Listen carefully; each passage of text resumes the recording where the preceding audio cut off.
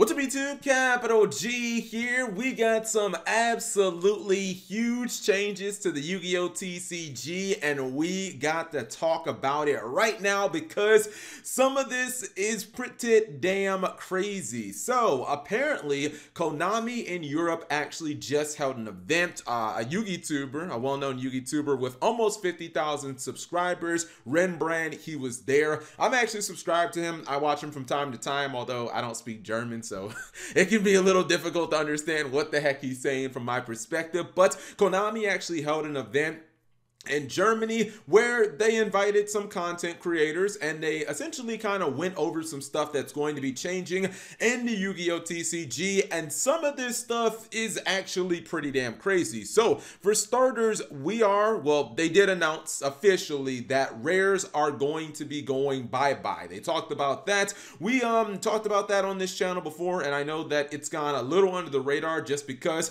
that information kind of came out around the same time that Konami dropped the ban list. And obviously if there's any information coming out, any news dropping around the ban list, it's going to go for the most part kind of unnoticed. But Konami did officially say, starting with Eternity Code, the regular rare rarity, the one that has no holofoil, it's just the silver lettering, that is going to be going away in this set. Now, there were a lot of Yu-Gi-Tubers and other people saying, this is the worst thing ever, Cap G. It means the ratios are all going to be thrown off, but it looks like Konami has addressed that as well. In fact, it says right here that there are going to be additional super, ultra, and secret rares in the set, and that they will be distributed flat instead. Now, at first I was like, what does that mean that they're going to be distributed flat? It says all cards will be evenly distributed, which means no short or underprinted foils in main sets for the foils. So Konami essentially saying that there will be no short printed holographic cards in core booster sets moving forward. Guys, this is this is a promise that I'm not sure if it's possible to actually, like, can you keep that promise? I mean, hearing that is like absolutely awesome, because having no more short prints means that we just won't have a lot of those cards that are randomly crazy expensive because nobody is able to pull those. And obviously our 4 core booster sets that we get each year, those are obviously like they're very big releases. They're important to people. That's when we get our anime archetypes amongst other things, our TCG exclusive archetypes amongst other things. And having no having no short prints for now on is obviously a good thing. It's just, man, I don't I don't know. I don't want to call like Konami a liar, but I'm not totally sure if I believe that. I don't know if I'm buying that. And it's just because, you know, I've played the game since the DM era and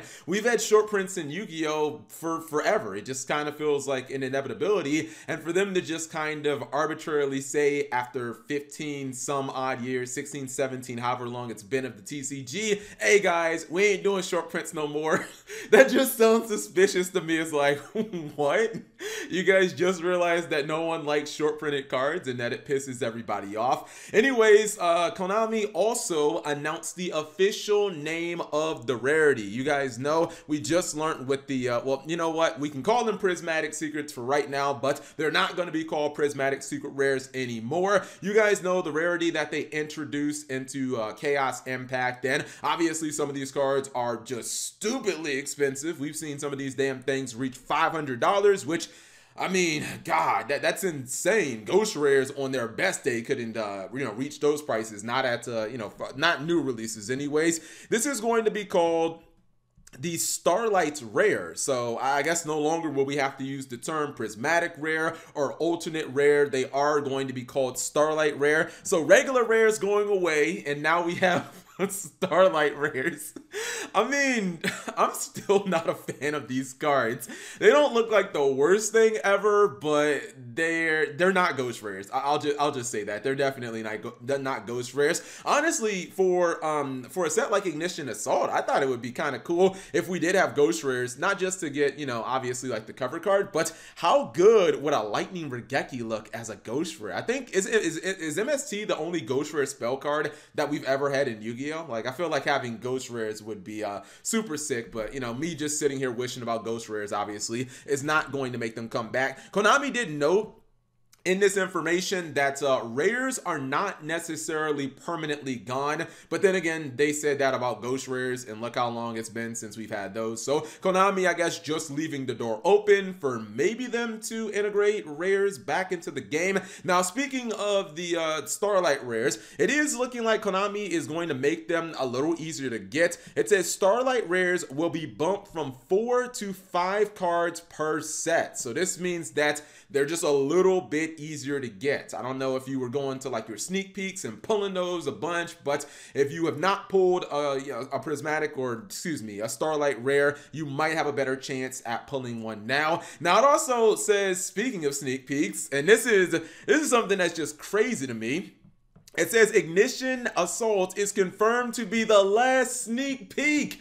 They are killing off sneak peeks, guys. There are not going to be any more sneak peeks. You won't just be able to, I guess, go a week early and pay 20 bucks and get your 5 packs plus your promo, but they are giving us an alternative. But it does go on to say these events have been discontinued. From Eternity Code onward, there will be pre-release events in which you can get better promo cards. I wonder if the promo cards are going to be cards from the core booster set themselves, and it just means like you can get potentially any card. I guess we'll have to wait for them to give us more information. Anyways, moving on, it says with the visit of the event, you get the right to purchase 1 box of the set. The rest of the event will be opening the dueling. So I guess instead of like a sneak peek where obviously like you got the promo card, you paid $20 and you got 5 packs. Now if you go to one of these pre-release events, you can just buy an entire box of a product. Oh my goodness. Imagine what this is going to do to the secondary market, because, you know, before you had a lot of people who would just kind of go, they would get their 5 packs and leave. But imagine if everyone's going to these pre-release events and buying full booster boxes. Like, to me, that is actually damn incredible. That's kind of crazy. To me, it seems the same as a sneak peek. They're just kind of killing off the name sneak peek, and sneak peeks have been around. God, I remember them going all the way as far back as like Flaming Eternity. So sneak peeks have been a thing all the way back since like the DM era, at least I remember. Anyways, it also says special editions will be discontinued with Eternity Code. Ignition Assault will be the final special edition product. A new product will replace it in the future. More information will come later on this. So guys, special editions are done as well. Konami killing off everything. They're killing off rares. They're killing off sneak peeks. They're killing off special editions. And this is like one of the most shocking things. I could not believe this when I read it. I thought someone was actually trolling. It says near the end here, Rush Duels will not be introduced to the TCG. For now, they will remain exclusive to Japan. Rush Duels are presently considered the OCG equivalent of Speed Duels. So there you guys have it. Rush Duels, if you don't like the design of the cards and you're not liking how it looks, apparently they're not even coming to the TCG. What in the holy hell is going on? I understand that we have Speed Duels and you got people who are excited and they play those and maybe they came from Duel Links and all that, but you're telling me Konami is introducing a new way to play Yu-Gi-Oh! That will be in the new Yu-Gi-Oh! 7's anime. That's going to be like one of the main focuses of the anime, and we're not even going to get it in the TCG? What? That just...